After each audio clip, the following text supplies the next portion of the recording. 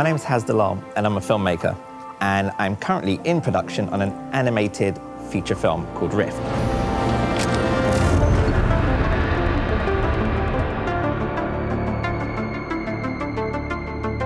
It's been done entirely inside Unreal Engine, and the quality of the graphics have to be so high resolution that it forced me to find a better monitor. And the monitor we're using is the ASUS ProArt PA32UCG.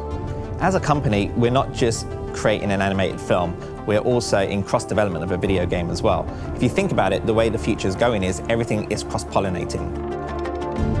The decision to make the video game at the same time as the animated film was a no-brainer, mainly because both are being produced in Unreal Engine. With the video game version, we're able to do things with a narrative that were not possible in a 90 minutes or so feature film. But also, with the power of ProArt Workstation, coupled with the NVIDIA's RTX graphics card, we're able to push the ambition of both the film and the video game thanks to the power of real-time rendering. So the kind of monitor we need is, firstly, we need 120 Hz refresh rate, guaranteed for video games and animation. Because of everything being the high fidelity and high graphics, we need 10-bit depth. Super important, not only are we in Unreal Engine, but also when we're doing color grading and Resolve, we need the highest bit depth possible to ensure to deliver the highest quality frames to the streamers. The other thing is, when working in video games, we need a good level of brightness on the monitors, and this is where the peak rate comes in. So things like the 1600 nits peak brightness, super helpful when working in video games because we get to see the exact fidelity as we would see on a next-gen console.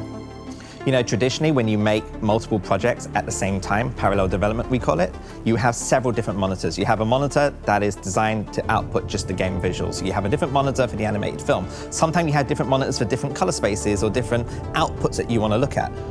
With this monitor, I've got it all in one, mainly because of its great connectivity, the fact that I can plug in various inputs in there, but most importantly, I can switch between the different calibrated presets. So I've calibrated my monitor using the lovely ProArt calibration software that it comes free with.